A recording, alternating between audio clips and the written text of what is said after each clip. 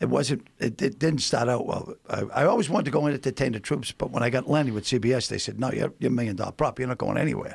So when the troops came home, my show had got canceled. That's a whole other different story. I want to talk about that story. Though. Oh yeah. Oh, it's interesting. It's a great story. So I go to 29 Pounds Marine Base. We pull up in a limo. We blow anything up, down, and anything down, up. And I said, I'm going to like this place. So we go in, and George Lopez there and George Miller, a couple of comics. Nice guys. So I go up to Jeff Altman, and he's the host. And I go to shake his hand, and he blows me away, gives me a hi-hat, walks away, and I go, oh, what's this? So they say, later in the show, they said, listen, Jeff, we have this kid who got a Purple Heart. He's back now, and we want to unite him with his mother. And he goes, that's kind of corny. And he walks off. I go, I'll do it. And so I go, hey, how you doing, Corporal? He says, well, I miss my family. Well, that's great, because we brought your mother in to be like, yay! The crowd goes crazy. And they said, you want his job? I said, yeah, give me $1 more than him. And I took over the Sunday Comics that night. Wow. Yeah. So, I mean, wow. So then they said, we go from like 100 to 70 in the ratings. And they said, what do you want? I said, I want you to hire this kid, Kenny Rogers, as my head writer. And they go, what's he written? I said, well, he wrote me a couple letters from prison and one from the nuns. And they go, no, I'm serious. You told me what I want. This is what I want. So they hire him, and they fly him out. I pick him up at the airport, and we drive to my place in Marina Del Rey. And he goes, which floor is yours? I go, all of them. I was living in like a $3 million place at the time. And he goes, this is incredible. So we get jammed up for 3 days, coke and drinking. And the third day he comes down, he's all banged up. He goes, Lenny, he goes, I love you, man, but he goes, I got a wife and kid now. I can't fuck this up. I really need the job. I said, okay, all right, we'll go to work. So we drive down to Fox. And we kept my parking space at the top of the roof. It's great. And we're going by A Current Affair, which used to be Murray Povich's use. I said, you people suck. You shouldn't even have all these offices. And Kenny goes, what's right? I said, we're killing them in the ratings. They get all the... So we go down, and I said to my secretary, hold all my calls. We go in my office, and there's 3 couches. He said, why 3 couches? I said, when people come over, they might want a nap, right? So they said, okay, Mr. Clarke, they're ready for Kenny.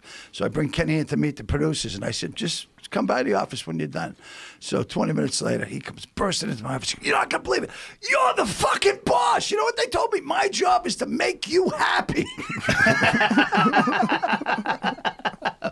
Oh, God, he was great. Well, that show was a great show, but there was a crazy thing attached to that with your agent that wound up fucking over not just you, but a slew of people. One guy. Oh, Bob Williams. Bob Williams. What was it? Star Agency? Is that what the fuck was the name Spotlight. of it? Spotlight. Yeah. Oh, he fucked everybody. And Jerry Seinfeld, too, right? Like $1 million. But I think Seinfeld, and, well, when I got Lenny, and I was making all sorts of money, they said, you need an agent. I said, I want Seinfeld and Leno's agent, And at the same time, he was doing both of them. So I figured these guys are the biggest guys in the business. And he screwed them, but they got their money back. I was like the lowest guy in the totem pole. So I got screwed for like $2 million. Jesus Christ. I mean, and it was bad. I remember people were trying to keep you from killing him. Yeah, I found out where his kids went to school and everything, but you can't do that. You got to let it go. So, yeah. But it took a long Whatever time. happened? Is that guy still in the business? Country. He's in country music. Oh, now. They didn't know? Yeah. They didn't get the memo? Yeah.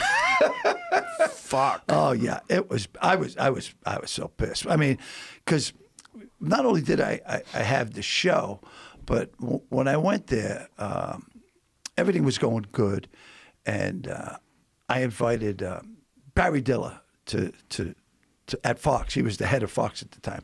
I would throw a party for the entire cast, the crew, everyone at Fox, and they all showed up. And I showcased a bunch of my friends so they could get jobs. And Barry Diller goes, "You've really done a great job for us." I said, "I really love working with you, Mr. Diller." He said, "Okay." So later in the night, this Asian man came up to me. He goes, "Everyone likes you, but I don't get it." And I said, well, stick around, Hop Sing, you'll catch on. And I didn't think anything of it. The next morning, they had given me like $1 million bonus, and they raised my weekly salary. I mean, it was a lot of money. It was like over $2 million. And I was going to Dallas to do the Texas State Fair with one of the Mandrell sisters, not Earlene or the other one, just some crazy name.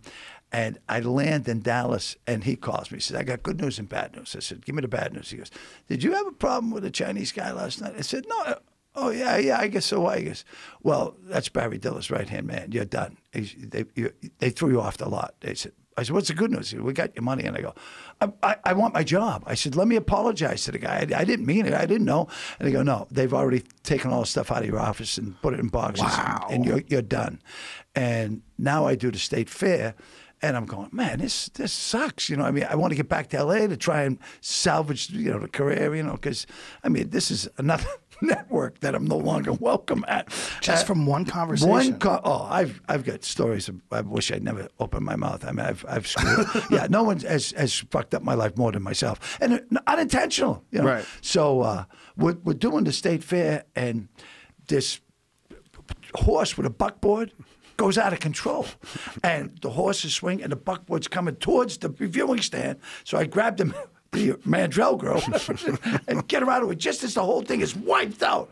And I'm saying, did you get that? Did they get that on tape? You know?